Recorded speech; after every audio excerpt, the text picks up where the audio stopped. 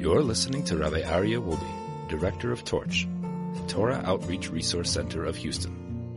This is the Jewish Inspiration Podcast.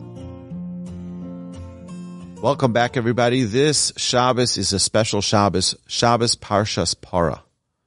We know previously we had two different Parshas, the Parsha of Shkolim, which was right before the month of Adar began, and then we read last week Parshas Zachor, which was to remember Amalek. The shekel was about reminding the Jewish people that they're going to need to give the half shekel by the month of Nisan, which is next month. And this was served as a reminder. And Parshas Zachor was to remember Amalek and his wicked intentions to destroy the Jews, to defile us, to ruin our self-image, and all of the other terrible intentions of Amalek. And that we read last Shabbos.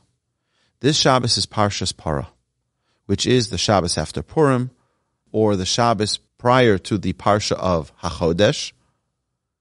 We take out 2 Torah scrolls from the Ark, and 7 Aliyahs we read Parshas Kisisa, the regular reading of the Torah.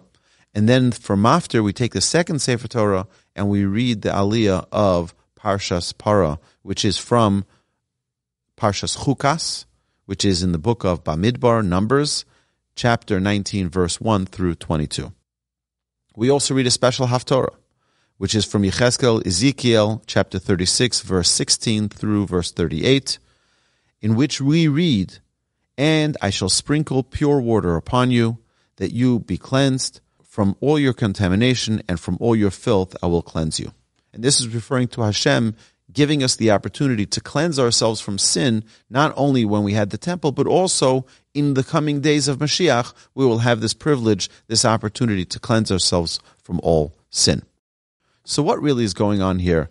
Why are we reading this incredible portion of the Parah Aduma, the red heifer, this week, the Parsha, the Shabbos, right after Purim? Our sages tell us many reasons, but I want to share 2 of them. The first is that this was a reminder for the Jewish people who were planning to go up to Jerusalem, as it was a pilgrimage. People would go up to Yerushalayim for the holiday of Passover, of Pesach, that they needed to purify themselves before going up to Yerushalayim. Because someone who was ritually impure, they could not enter into the temple if they were impure, and additionally, they couldn't partake in the offering, the Karban Pesach offering, either when they were ritually impure. Now, what is this Parah Aduma? What is this red heifer? It is the sacrificial cow whose ashes were used for ritual purification. If someone became ritually impure because they came in contact with a corpse, they were required to purify themselves by being sprinkled with water that had the ashes of the Parah Aduma, of the red heifer, in it, and then they became pure. Interestingly, the Kohanim who were involved in preparing this special potion of water and ashes, they became ritually impure, while the people they sprinkled with the water and ashes became purified. The Parah Aduma, also the red heifer, was intended to serve as an atonement for the sin of the golden calf. Our involvement with the cow of idolatry was being healed or purified by our involvement with this cow, the red heifer. Additionally, we know that the Parah Aduma was required to be unblemished. This was intended to recall the blemish that the Jewish people caused through the sin of the golden calf. So who is obligated to hear this parsha? So there's a disagreement in the authorities whether or not it's a biblical obligation or a rabbinic obligation.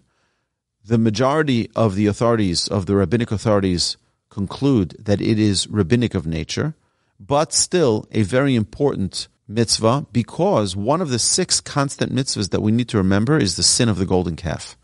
And by doing this public display of reminding of the red heifer would be an opportunity for people to remember the sin of the golden calf. And in many synagogues, you have the Gabbai will make an announcement prior to reading the Parsha of Parah that everyone should keep in mind and remember, have special kavana, special intention and focus when we're reading this portion, that it is a remembrance of the sin of the golden calf. women who were not involved at all in the sin of the golden calf are not obligated to hear the Parsha reading of Parshas Parah. It is appropriate, though, that women should make an effort to participate in this communal reading of the Parsha of Parah. Now, in the event that the Parsha of Parah was not read in its proper time, it can be read any Shabbos prior to Pesach. Why?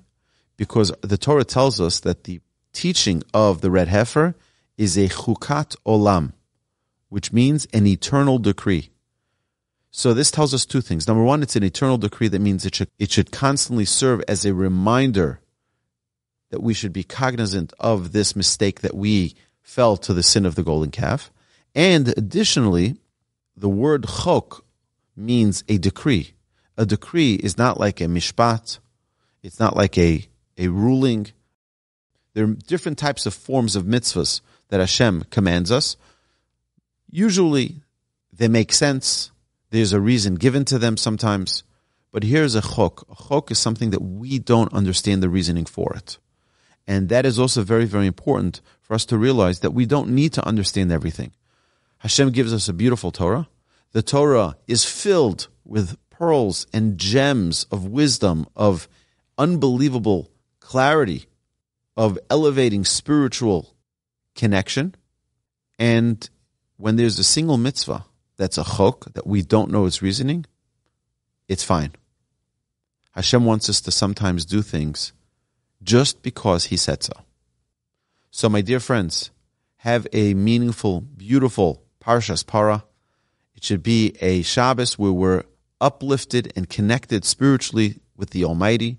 And remember that although we sinned as a people with the sin of the golden calf, Hashem wants and Hashem loves our repentance and our closeness to Him. So let's utilize this as an opportunity to prepare ourselves and get ready for the incredible and awesome days of Pesach that are just less than 30 days away. Have a magnificent Shabbos, my dear friends. You've been listening to the Jewish Inspiration Podcast, a Torch production. Become a supporter at torchweb.org because your assistance enables more Torah learning around the globe.